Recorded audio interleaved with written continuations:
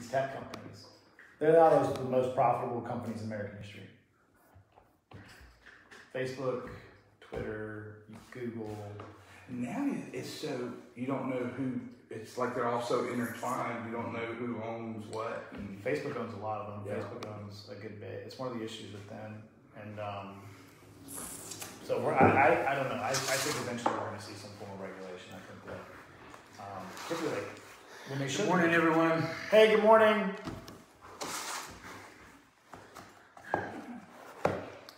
Anybody? So we got one on. Really? On Facebook too. Sweet. Or is that just you? I mean, one of them. Are you on? Okay, now I'm on, so it might be me.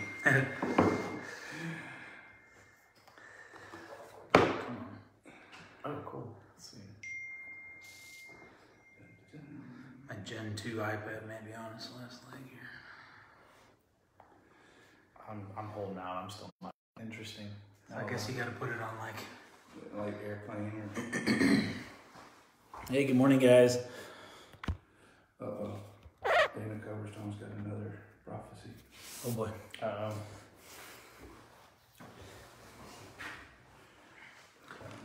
He's been pumping them out. Is that the original guy that you guys? Yeah, the one that he keeps having the dreams. He Yeah. says he keeps having the dreams. Man. Wow. Okay. He's not saying anything that like would really discredit him.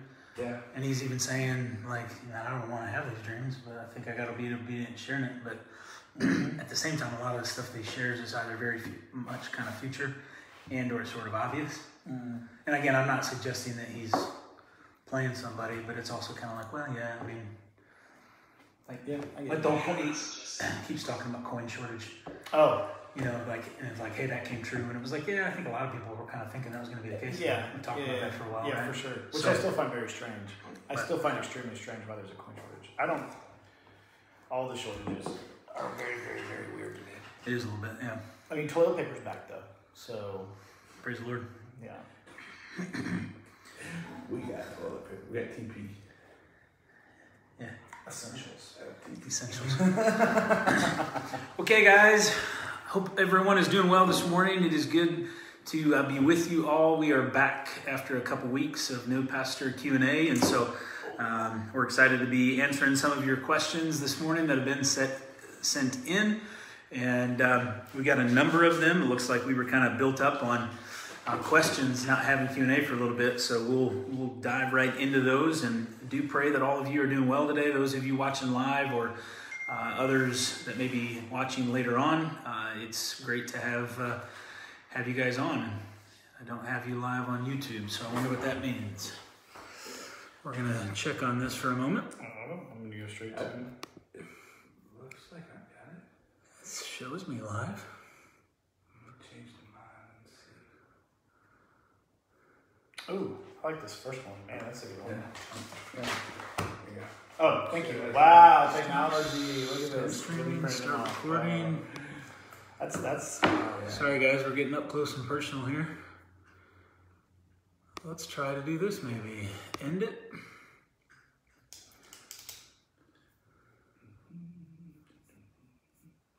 And maybe... Oh man. I know we talked about this. Stop streaming. Start streaming.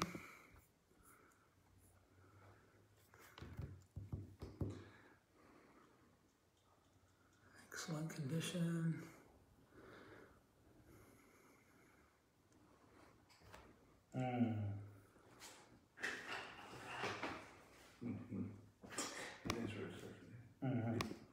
Sorry guys, I'll try and... Okay, cool. I like all of these. I like all of them, man. Oh, this first one's good too. Okay, well, don't know what's happening with YouTube, so we are going to go ahead and just do Facebook Live this morning. So sorry to our YouTube users, this will get posted later on. Somebody want to open us in prayer this morning? Good. I'm sure. Father, we thank you for this day that you've given us, Lord, the very gift of the breath of life this morning, Lord, the things that you have caused to work together for our good, just to allow us to get up and out and around this morning, Lord. Thank you. The words thank you are so inadequate. Lord, we pray that our time today pleases you. We pray that it's a blessing to those viewing and to you, Lord. Pray that you would guide the answers today. Pray that you would guide the responses and comments following. Lord, we love you, and we just thank you for this time that you've given us and this opportunity. In Jesus' name we pray. Amen. Amen. All right, guys. Well, the first question that was sent in to us this morning is, will you explain 1 John chapter 5, verses 16 and 17? Is this in reference to sin resulting in physical death versus sin that leads to spiritual death? Let's go ahead and read this first. Again, this is in 1 John chapter 5. This is admittedly a somewhat confusing passage of Scripture. A couple verses here. 1 John 5, 16 and 17 says, if anyone sees his brother sinning a sin which does not lead to death, he will ask, and he will give him life for those who commit sin not leading to death. There is sin leading to death. I do not say that he should pray about that. All unrighteousness is sin, and there is sin not leading to death. Okay, so this is, and actually I think answers another question we've got here later on somewhat, is this is the Apostle John writing, and he's writing here this passage that, as I mentioned, is a little confusing. I don't know if either of you want to take a stab at it, or you want me to offer my thoughts? Hey, go ahead. Sure. So here's the deal. The short answer regarding this passage is I don't entirely know. I don't think we really know exactly what John is saying here. There are passages in Scripture where we study it. We seek to apply sound hermeneutics and biblical exegesis to try and pull out of it what it means. But there's occasionally passages where you're just kind of left going, man, I don't know that I know fully exactly what's being communicated here. And I don't know that I've read a commentator or a theologian who I feel like after reading them sort of nailed it, right? I think fairly consistently people have expressed, here's my thoughts on it, but similarly, like not entirely sure. Here's what I do believe. Regarding the sin that's being talked about here, and it's a little odd, right? Because why would John suggest that there's a sin maybe that we shouldn't pray about or pray for? When I read this passage, when I look at this passage, here's kind of what I take away from it. One, John writes here that if anyone sees his brother sinning a sin, this language is consistent throughout 1 John, okay? And so I think when he says brother, I think he's referring here to a brother or sister in Christ, okay? So I think this is probably another Christian. Mm-hmm. Some people suggest maybe this is kind of a general term for brother and that this could be an unbeliever. I think that this is a believer, okay? That's my personal opinion. Toward that end, we are exhorted here to pray for our brothers and sisters if we see them in sin, right? Mm-hmm. That's something we should be praying about. So that's one of the most important things we can consider in this passage is we are called to pray for our brothers and sisters in the Lord, especially when we see sin in their lives, okay? So that's the first thing we should take from this passage. Now, what about a sin leading to death? Some people suggest that sin is sort of as like the blasphemy of the Holy Spirit, mm-hmm. and that leads to spiritual death. Believing that this is a brother and that it's somebody who's saved, and that I don't believe we can just lose our salvation, and that's a whole nother topic that we've considered in past Q&As. I don't know that that's the sin that's in view here, but it could be. The sin that I think is in view here is really sin that maybe is leading towards physical death. Mm-hmm. And I do think there is a precedent in Scripture, we see it in the Old Testament, where an individual's life is, you could say, cut short, for lack of a better term, because of sin in their lives. That in God's grace and His mercy, He chooses to take them home before they just sort of go to a place in their life where they really live somewhat of a ruined life. Mm-hmm. Now, we got to be careful with that too, because what we can find ourselves doing if we really take it that way, is that anybody who dies in a way where we kind of think maybe is unexpected or early, not 80 years old in a hospital bed, but younger than that we could go, oh, well, maybe they were committing some sort of sin then and God took them home. Yeah. And we got to be careful that we don't go, oh, well, that's the case in every situation. But I do think there are times when the Lord would choose, because of our own kind of foolishness and bend towards sin, that in his grace and his mercy, he may take us home. I know of a particular pastor that has long said that's his prayer. Lord, if ever I am kind of wandering in a way where it's going to defame your name, my family, the church, etc., Lord, take me home. Mm-hmm. Just take me out. And that's a pretty incredible prayer to pray. Mm-hmm. And regarding whether or not we should pray about that, that's the piece that that's where I really find myself going, man, I don't know exactly what John's saying there. And so for me, if I'm praying for somebody, I'm doing my best to pray for them humbly, seeking the Lord and saying, Lord, I don't know what's going on in their life. You do. Here's what I see, Lord. And I'm just praying that you bring them back, that you work in their life.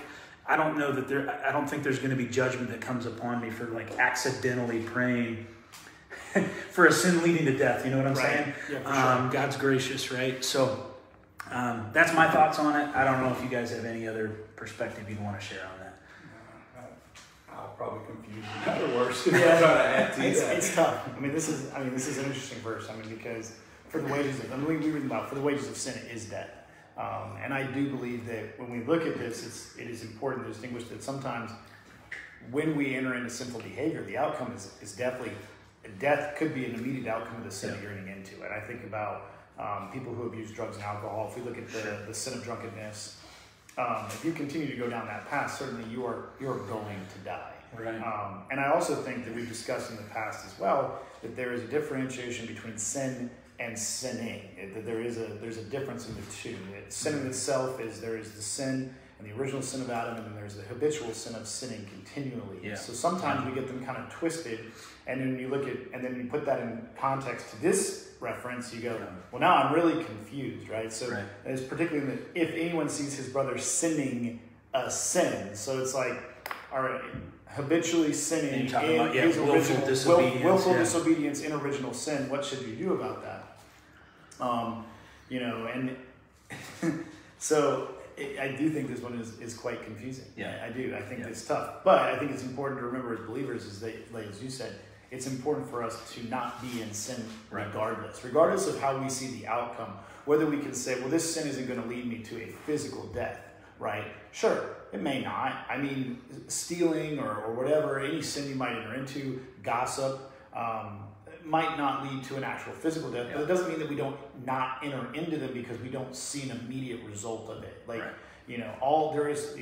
There's going to always be a consequence for sin, regardless of whether we see it as a physical death or a spiritual death.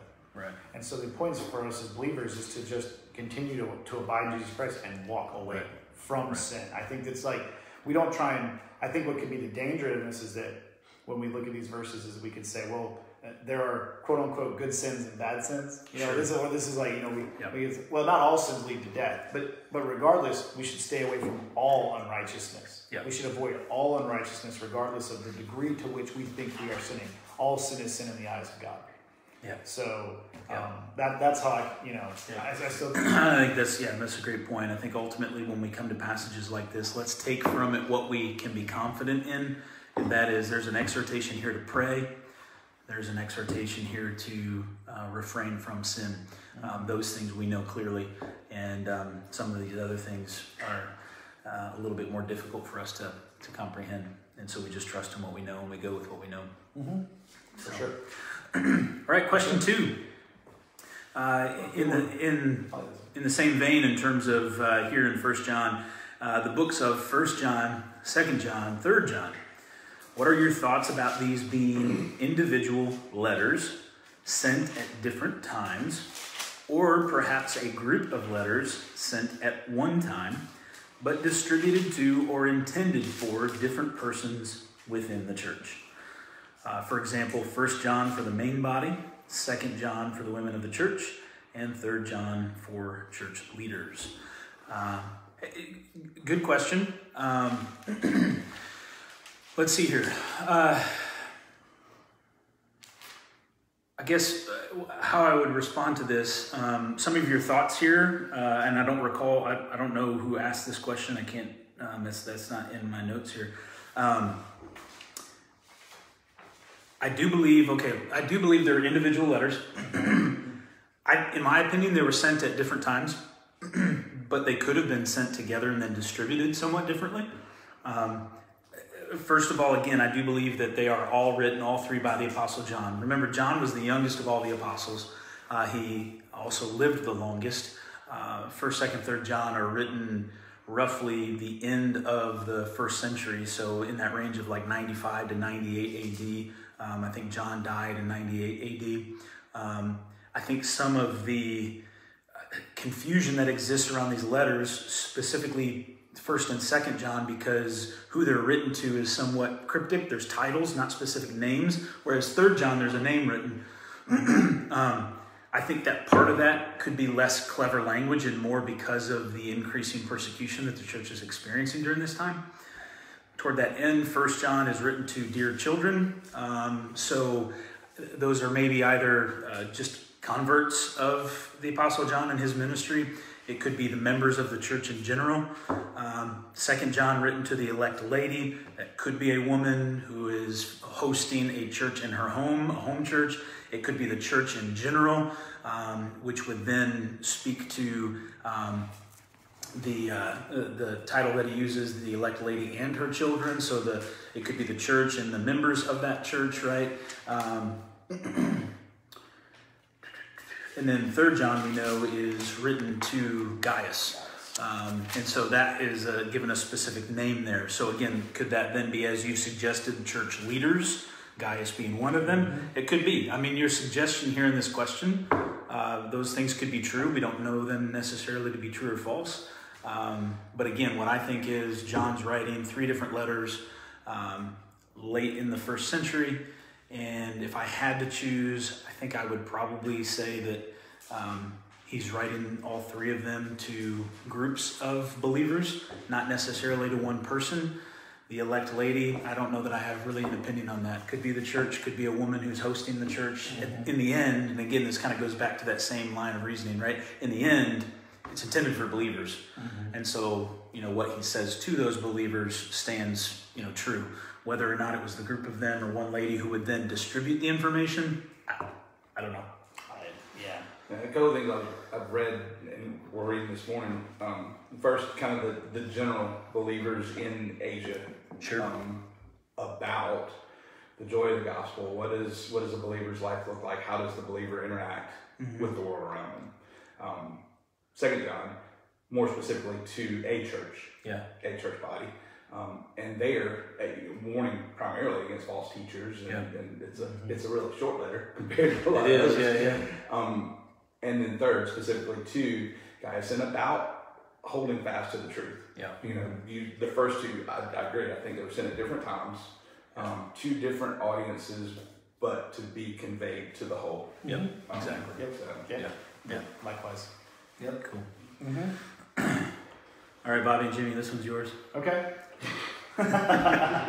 Throughout the Bible, Isaiah 41:10, Psalm 16:8, Psalm 110:1, Exodus 15:6, and many more verses seem to favor the right hand or the right side over the left hand or the left side of God. Is there a biblical basis for this? I kicked this over to them because Jimmy asked me this morning right before he was like, "Hey, what do you think about this?" I don't know, and so I'll say what I share what you know. Share what you know. What I also noted was that the question is kind of God's right hand, God's right hand, God's right hand, but I think it's the first Psalm reference. It actually is the writer, the author, saying that God was at my right hand. So it kind of flips it. There is maybe some significance of the right hand or right side, but unless, as somebody smarter than I pointed out, unless God's facing the other direction.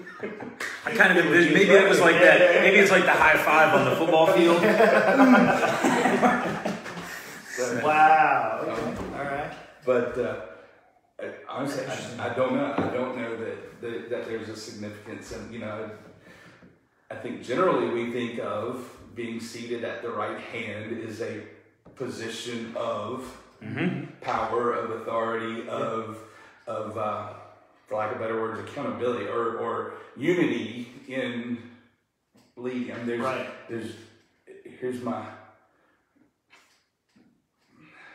I don't want to lessen a role. So, seated at the right hand of the Father, we know that Jesus is in full authority with the Father and the Spirit. So, at the right hand is a position of leadership and authority.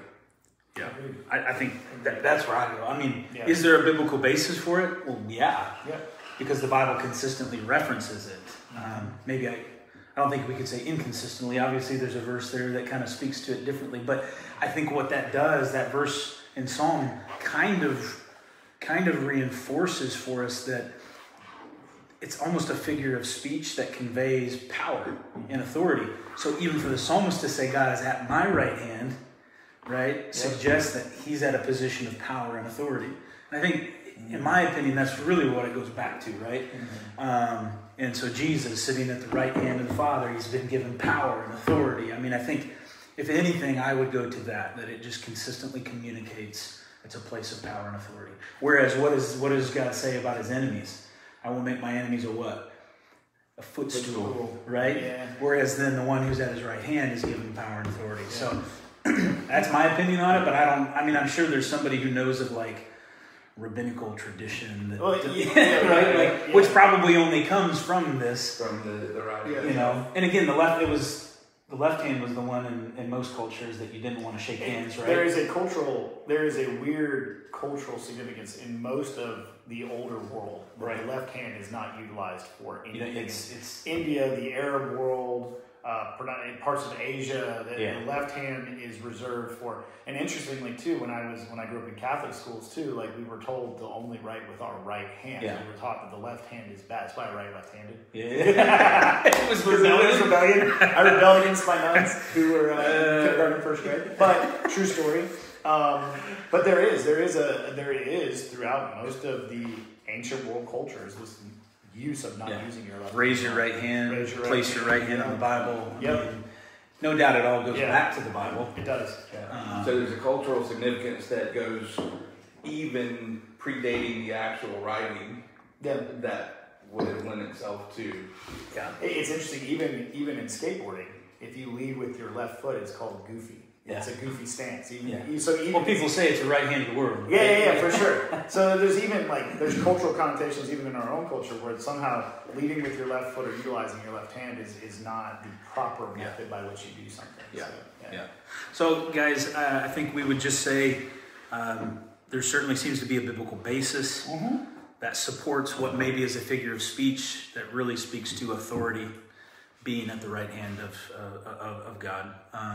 So if any of you have any thoughts on that, or if you have some history you'd love to share with us, by all means, we're all ears. Okay. How can a Christian recognize different idols that they may have in their life? I know idols can be physical items or ideas or habits, but how should we evaluate our lives to see if we have these idols, and what should we do to be rid of these idols? Go for it. Yeah, I'll lead off on this. You guys have answered a lot this morning. So, one, we have a biblical commandment as Christians that we will have no other God. From the Ten Commandments, from the beginning, when the first laws of Moses were handed down, that we will have no other gods before me. And I think most Christians, when we approach the issues of idols, they go back immediately to this reference and they go, well, I don't worship idols. I don't have any other gods in my homes. Now, for some people, they do, and we've talked about this. People who have ornamental Buddhas in their home because there's times that they become trendy. I remember living in Hawaii where it was trendy and cultural to have the different totems and false gods in your home or on necklaces. So those would definitely be blatant examples of saying no idols in your home. Those are actual idols. Those are false religions. So we can remove that immediately. But I think where Christians kind of struggle is they see this, well, I don't have any false gods in my home. Mm-hmm. So, but the truth is that most anything we have out there outside of the Christian life can become an idol. Absolutely. And unfortunately, I would say in our culture, in the American culture, there is a high degree of prevalence of idolatry in our culture. We have, yourself could be an idol. If you, your possessions can be idols, your hobbies can be idols, your desires can become idols.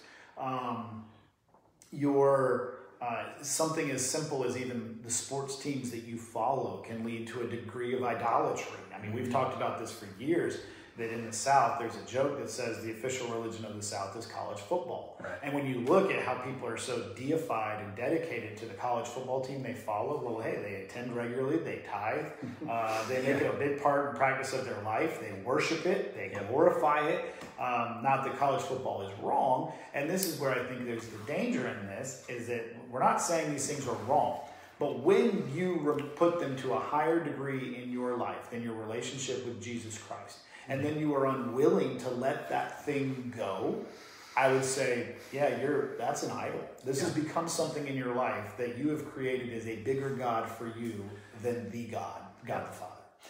And that's, I think, the danger in idols and idolatries. And so, for me, it's like, I think Christians have to recognize that they have to separate the two. We have a biblical commandment: you'll have no other gods before me. And they go, well, that's okay. I don't have a Buddha and it's weird too. I've even seen sometimes where it's like trendy and fashionable to have some of the Hindu gods in your home as decoration. So people go, I don't do that.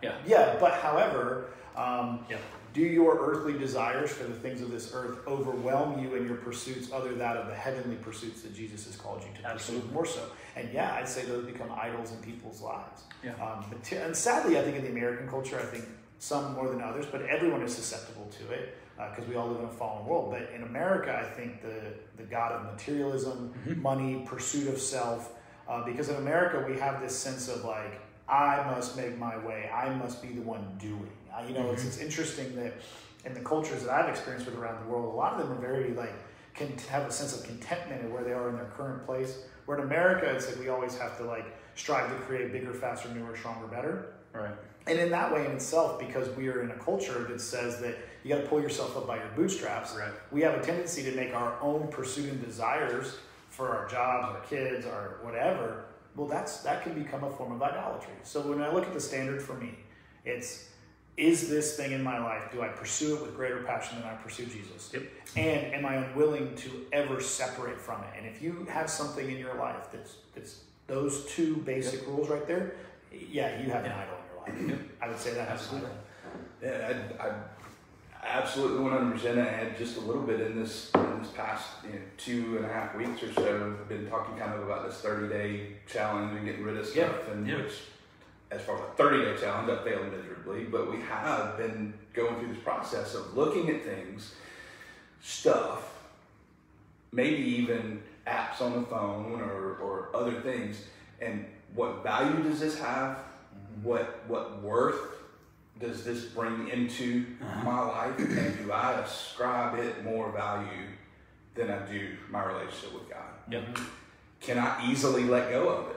Exactly. The extent to which we struggle to let go of something is an indicator of whether it's an idol or not. Right. Absolutely. So I think that's the first challenge is, can I easily let go of it? People who talk about, well, I'm not addicted, I can quit anytime I want it.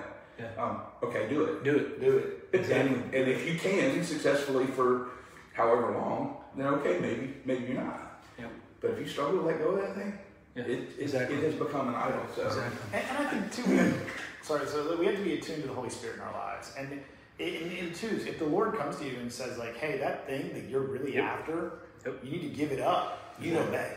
You need to obey. And sometimes we go, well, this isn't bad. Or if even the Lord even sometimes gives you a mild correction to say, you need to put this in its right place in your life. Like college football, right? I'll use college football. I love college football. I'm not going to answer who you are. I don't know you. Excuse me. If you get the correction from the Lord to say, hey, you need to put this in right perspective in your life, you need to heed the correction of the Holy Spirit. You need to do that. And then, Well said by both of you. I agree. I would say simply, if God asks for it and you struggle to give it, it's an idol. Yes. And that can be anything. I think we're often quick, like you said, to go, okay, maybe it's college football. What if it's your family? What if it's your wife? Right? Yeah. What if it's, and you say, well, what do you mean? Well, ask yourself, like, if how much are you holding on to that? Yes. Versus your relationship with the Lord, right? Yes. Or even what if it's your ministry? The church. Right. So, absolutely, the ministry. What if, What if, and it's tough for us to understand, like, well, how would the Lord ask that of me? Well, it's about dependence. Yep. It's about looking at, well, how is your life impacted by maybe disruptions in those areas even, right? Mm-hmm. Like if things aren't great at home, and I know how disruptive that is. I know how difficult that can be, right? But what does that do to your relationship with the Lord? Yep. Right? Like, are you able to continue to seek the Lord, be at peace with the Lord in all circumstances, in all situations, trusting in Him, depending on Him, even if certain areas of your life are disrupted, right? And I think we need to be able to look at those areas and go, man, maybe this has become an idol to me. Yep. For sure, man. In Psalm 139, that the beginning of it, God knows everything about us. He knows us way better than we know ourselves. But the end of Psalm 139 is that invitation for God to search us and know us. Yeah. That invitation for Him to point out to us the things that He already knows. Yeah. And that's where those eyes can be revealed. Point out, Sure. show me what's in me that's not of you. Yep. And I think where this can get confusing sometimes is that what can become an idol in a lot of people's lives, biblically in itself, we're not told to refrain from. Mm-hmm. So, like, can your physical health become an idol? Working out, can that become an idol? Right. Absolutely. Well, like, hey, I'm taking care of my body. What do you mean? What do you mean I'm wrong? It's the temple. It's the temple, right? Yeah, right. Exactly. Or golly, there's like there was another one that just came to mind too. But I think of like people's physical health. People go, well, wait a minute. Like, I'm supposed to take care of this thing. Yeah, but if you're elevating that to such a level that, like, where that's your preeminent thing, it's an idol in your life, and it's definitely in the realm of becoming one. And guys, if I might, and I just feel the Holy Spirit nudging me on this, and I'm not saying this listen, I've said this 1,000,000 times, okay? And so I want to make sure that people understand it and know that I want to be gracious. But is your personal safety an idol? Mm-hmm. Right? I mean, we are in a time, and if you've heard it once, you've heard it in nearly every sermon for the past several weeks, and that's not, listen, please hear me clearly, that's not me saying that I'm basing that off of whether or not you are physically in the sanctuary on a Sunday. I'm not saying that, okay? Mm-hmm. But is your personal safety an idol? Because I think for a lot of people it is. Mm-hmm. And how do we evaluate that? Well, not that if I'm wearing a mask, or if I'm social distancing, or if I'm being careful about the places I'm going. Listen, there are even having had COVID and supposedly having some immunity now, there's certain places where I'm like, I'm not taking my family there. That's like a cesspool, like a literal bacterial cesspool. Like, there's no reason to go in there right now when there's all this stuff going on. Okay, so I'm not saying we're not to be cautious. But is the Lord calling you to minister in certain ways to certain people? And might you go, well, I can't do that right now, Lord, because of a pandemic. Then I would say, your safety, your personal safety has become an idol. Yep. Plain and simple. And so we've got to continue to be seeking the Lord, seeking the leading of the Holy Spirit, so that we can with confidence say, hey, I'm being smart, I'm being cautious when appropriate, but Lord, my life is surrendered to you, whatever you want from me. Right? Yeah, for sure. Like, I'm anxious. If I was given the opportunity to go to Puerto Rico for ministry next week, I would. If I was given the opportunity to go to Ethiopia next week, I would. I can't go there right now. One, I can't afford a flight. and two, you can't get into the country right now. But man, if even with pandemic going on, if they said, hey, here's an opportunity, and the Lord said, go, I got to tell you, I'd go. I went to New Mexico last week. So glad I did. Man, the time spent with the students there was absolutely fantastic. Have some people said, don't get on a plane? Yeah, they have. And listen, if you're at peace about that, and you know the Lord has closed that door, fine. But the Lord very clearly told me, go. Yeah. And I'm grateful for it. Yeah, so awesome, dude. Okay? Awesome. All right, let's move to the next one. Yeah. How should we approach those who proclaim themselves to be Christian and believers, but their lifestyle, attitudes, and actions seem to contradict this? Should we approach with brotherly love and point out these contradictions? Well, I'm not going to answer this, but we recently studied this. There's a passage of scripture that we were in just a couple weeks ago that I think absolutely speak to this, but I want to give you guys the chance first. How do we approach it? In love. Yeah. In love. I think when the question is, how do we approach this? In love. Remember that Christ first loved us. Christ loved us even in our iniquities. And so, and while we were sinners, Christ first loved us. So I would say, one, not from a spirit of admonishment or from rebuking or from anger or from all the other things that we might be frustrated with somebody who claims to be a believer and acts differently. One is the spirit of love. A kind word turns away wrath. Yep. And in love. In love, we must approach a brother and say, or a sister and say, hey, look, that's not of God. Yep. You can't claim to be of us and do things that are not of us and be a part of us. It just doesn't work. But it has to be in a spirit of love. Yeah. It has to be a spirit for it to be received and to be received well. Because if your goal is for them to turn from what they are doing to truly no longer be a part of the things that you consider them not to be of God, well then, if you go to them in any way other than not in love, you're working against what your ultimate goal is. Yeah. So first off, in love. Yeah, absolutely. Truth, in love, with humility, full of grace. Yeah. I think one of the things for me too, and it's something I'm becoming even more aware of, especially in this day of social media and everything else, and so it's a two-part thing there. Number one, what is our motive? Are we truly seeking restoration and reconciliation for that person? Right. Or are we seeking to make ourselves look some other way? That bleeds into the whole social media versus whatever. Yeah. So the things that we're talking about, personal sin, personal issues, that's to be dealt with personally. Yeah. Not in a public forum.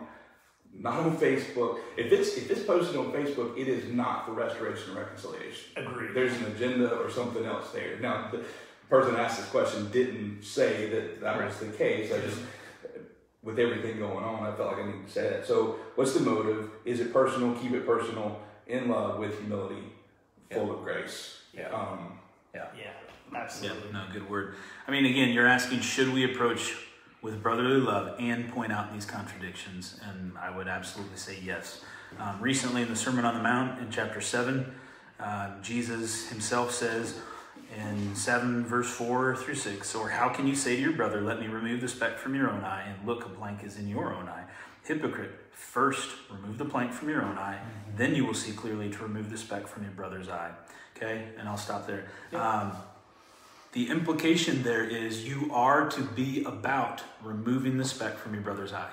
Jesus doesn't say don't attempt to do it. There's a command to do it.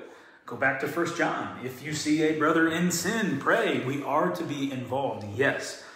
But to Jimmy and Bobby's point, we do so with grace, we do so with love, having evaluated our own selves first. Mm-hmm. We recognize the speck in another's eye because we've got a plank made of the same material in our own eye. Ooh. We know their sin because we're familiar with it. Okay, so any of you out there looking at another believer and going, oh, look at that, you're probably guilty of it in your own life as well. That's not me being condemning. That's me saying, okay, evaluate yourself, evaluate your heart. Maybe you've recovered. Maybe you've been reconciled because of a particular sin or issue in your life. Now you're able to go to that person with humility, with grace, with mercy, with an intent to reconcile, to say, hey, I've dealt with this too. Or I've seen this in your life because I'm familiar with it. And I love you. And as a brother or sister in Christ, I want to exhort you. And so, yes, I absolutely believe we should. Yep. Okay? Agreed. All right. This one was specifically addressed to me, and I like it. Not that it was addressed to me. I like the question. So I want to tackle it quick. This person says, I have thought that for the Antichrist to come to power, the world will have to come together to acknowledge a world leader. I wondered how this could be possible. But recently I read about an organization that is attempting to bring about agreement between nations concerning rebuilding economies post-COVID. Is this an unfolding of biblical prophecy? Let's answer that first. It could be, yes. It might not be, but it could be. Mm-hmm. As Christians, and this person writes, I suppose it could be. So you're right. As Christians, we are called to oppose evil in all its forms. But Peter was rebuked twice by Jesus for interfering with God's plan when he thought he was opposing evil. Remember what Jesus says to Peter, get behind me, Satan. When the end times are upon us, nations will behave more and more in ungodly ways. what would the proper mindset of a Christian be? Compliance or opposition? Okay, a good question here. And there's a lot there, so forgive me if I don't maybe answer it exactly, if I don't maybe answer the exact question you're asking. There is a lot that's happening right now, okay? And I think it is our tendency, and not entirely wrong, for us to look at the events that are going on around us and to go, whoa, like this seems to be a lot of stuff that's kind of the fulfillment of prophecy. And what does that, what does that mean? Like, what is the Antichrist coming to power? Is the Antichrist already in our midst? Is this an attempt at a one world economy and a one world government? And listen, guys, here's the answer. And I know we've said this a lot today. We don't fully know, okay? Here's what we do know. The rapture of the church, the return of Christ for the church is imminent. We believe here at Calvary Chapel in the doctrine of imminency, meaning that his return for his church, his bride, via the rapture of the church could happen at any moment.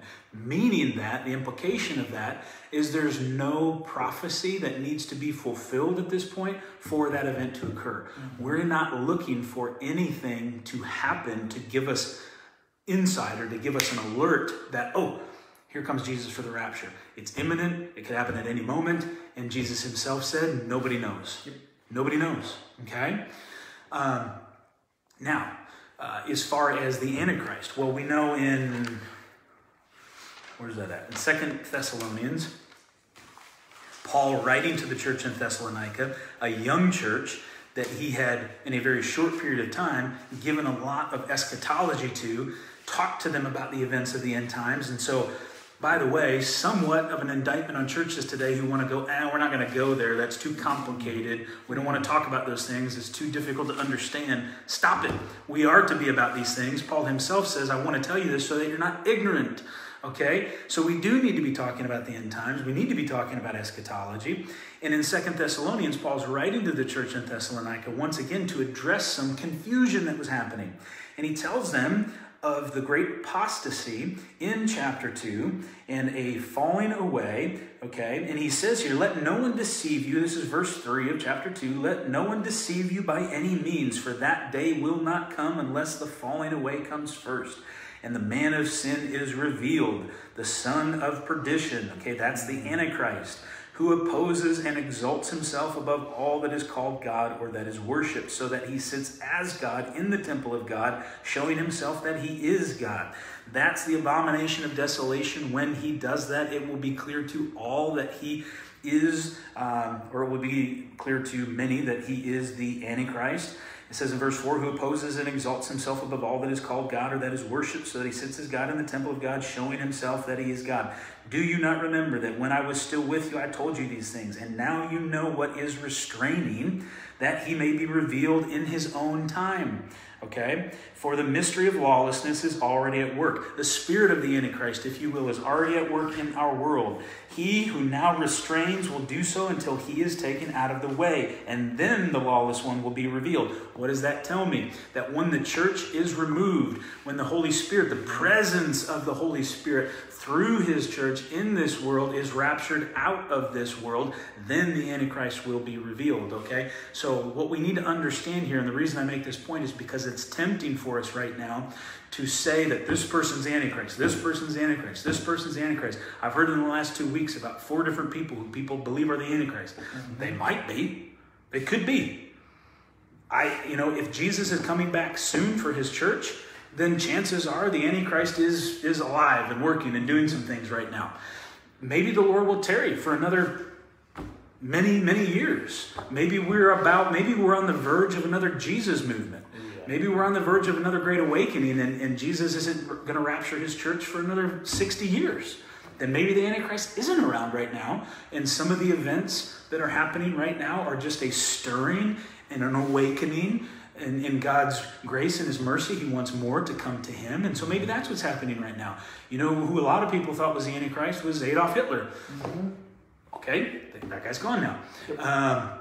And so the point being here is I'm not looking for the Antichrist, nor will I know who the Antichrist is this side of glory.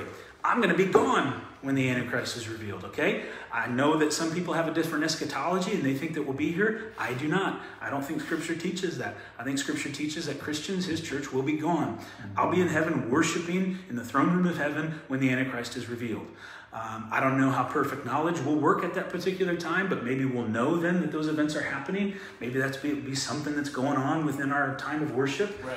But that's going to be going on here, and I'm going to be there.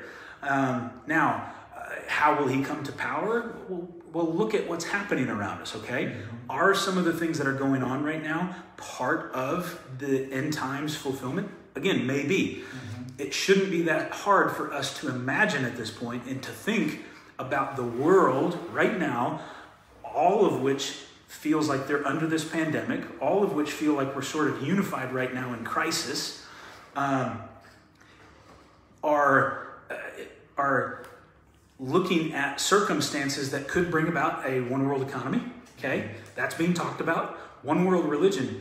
I don't know all the details of this, but I know that the Pope recently presented to the United Nations a format basically for what could be a one world religion. Yeah. We've got peace treaties in the Middle East. That's unreal. So there are a lot of things happening. Imagine if a very savvy, very influential leader kind of came to the forefront of the world right now on the world stage and was able to, in a convincing way, promise peace and safety. Mm-hmm. Do you not think the majority of the world would go, yes, let's go? Yeah. Oh, yeah. Right? Might this person use a vaccine to promise peace and safety? Maybe. Might this person use a currency to suggest ease and stability in financial markets? Sure. So that's all to say these things could be happening. They might not. So what are we to do as Christians to the last part of that question? Well, what are we supposed to do? Matthew 28:19. Go into all the world, preach the gospel, right? We are to be about salt and light in this culture.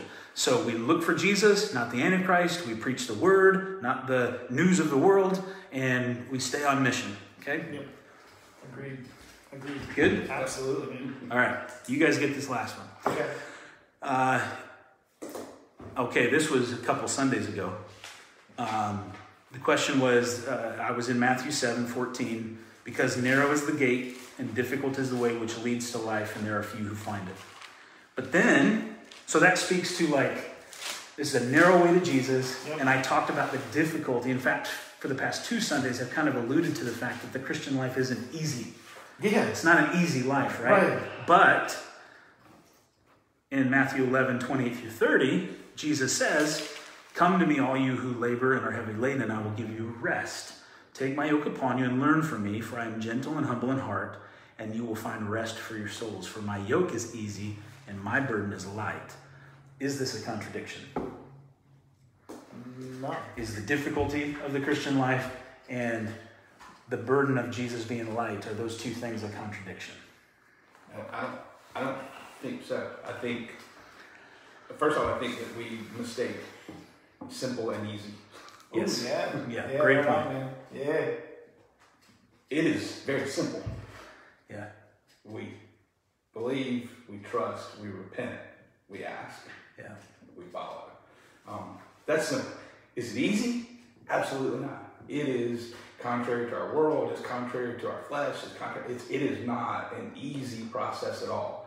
But again, that doesn't keep it from being simple. We make it a whole lot harder than it has to be.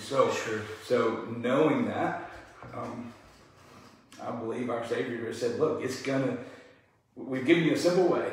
I am the way, the truth, and the life. It doesn't get much simpler than that. But you're going to struggle. You're going to experience trials. You're going to have a hard time. You're going to be opposed to the world. The world's going to be opposed to you. Come to me. Let me show you how to do it. Yeah, that's the simple solution for a hard, a difficult process.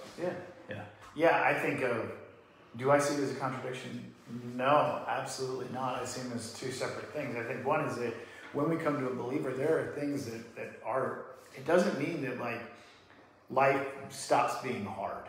I mean, we live in a fallen world. It doesn't mean that like when we come, to Christ, that all of a sudden like all of our problems are going to be completely taken away and we live this like, perfect blessed life, because we still live on a fallen earth. As believers living in a fallen earth, hoping for life eternal in heaven, like that's our best life. We're going to live our, to say like live your best life now. Your best life's going to be in heaven. Yeah. You're still going to struggle as a believer on this earth. But what does the Lord promise us, even though as we continue to struggle on this earth as human beings, warring against our earthly pleasures and desires and all the things that, our flesh warring against the spirit, I go back to Philippians, right? So Philippians 4:7, and the peace of God which surpasses all understanding will guard your hearts and minds through Jesus Christ. That peace of Jesus Christ is going to help to continue to give us rest when we are burdened, when we are heavy laden, to against the things of this earth that we're going to struggle against. Like, yeah, absolutely. No, is it a contradiction? No. And unfortunately, though, I do think that we have, we've talked about this too in the past, the prosperity gospel. Yep. There are theologies in this country which are propagated to say that,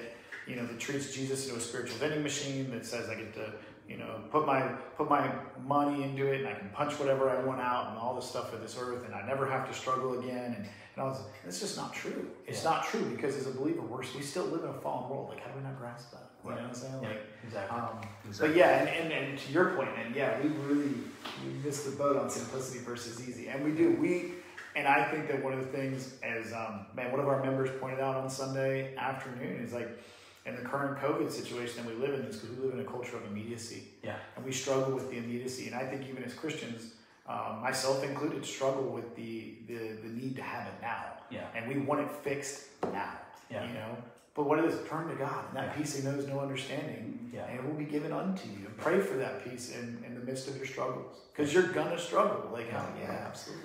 I think it's well said, guys. I think to me, Matthew 11 is really the solution to Matthew 7:14. Yes. Right? I think they are very consistent, and it's sort of like, because of this, then this, right? So because narrow is the gate and difficult is the way which leads to life, and there are few who find it, take my yoke upon you and learn from me. For I am gentle and humble in heart, and you'll find rest for your souls. My yoke is easy, my burden is light. Jesus here continued to kind of reinforce, I am the way, I'm the narrow way, I'm the gate. It's going to be difficult in this life. And I think a lot of times what we confuse, this idea of all you who labor and are heavy laden, and I will give you rest, take my yoke upon you. Look, Jesus doesn't say here, what does it mean to take His yoke upon you? If we're picturing sort of like a yoke on an oxen out in the field, by us taking His yoke upon us implies there that we're going to continue to work. Yeah. He doesn't say take off the yoke and go into the barn and settle in for the night. Right. He says you're going to keep working, but you're going to work with me. And I'm going to make it easier for you, right? Yep. And so we're still in this life. You want to do it alone? You want to do it on your own? You want to try and do this thing, or do you want to go, man, Jesus, life in this world is tough. Right. I want you to help me with this. And then when He does, then again, Scripture is consistent. Then that peace which surpasses all understanding, that guards your heart and mind, that doesn't make sense. Suddenly you're like, man, life is pretty hard here, but I'm doing okay. You're doing great. I got the joy of the Lord. Yeah. I love Jesus, right? Like, that's when you start to look like those weird Jesus freaks where people are like, man, what's wrong with you? And you're like, I don't know.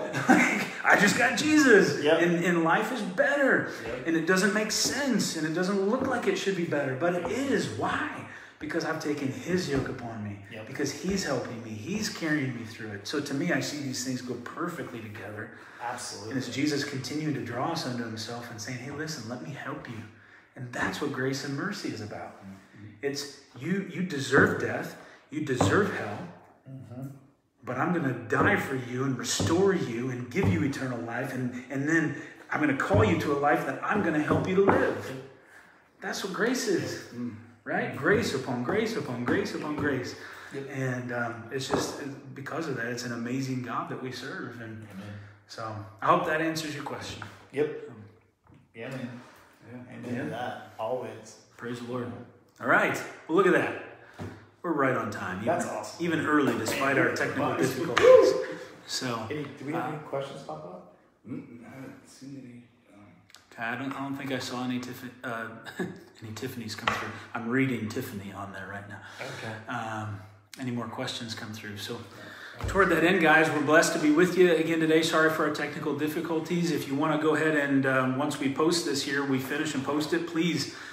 This isn't us looking for likes. I'm not even on social media, so I can't follow that, but like share it, okay? Share the video.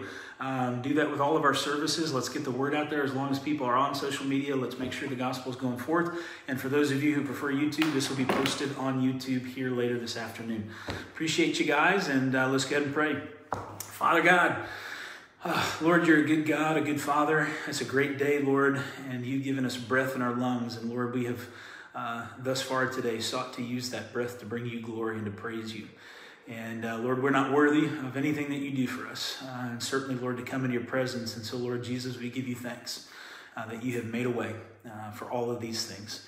And Lord, we exalt your name here this morning, and we do pray, Lord, for all of those who have joined us and those who will tune in later on, that, Lord, you would watch over them, you'd bless them, you'd encourage them, and Lord, you'd do a great work in us and through us, Lord, that it'd be for your glory and would bear much fruit in the lives of others. Lord, we love you, we praise you, we thank you for this day, and we ask this all in the name of Jesus. Amen. Amen. God bless you guys, and have a wonderful day. Yay!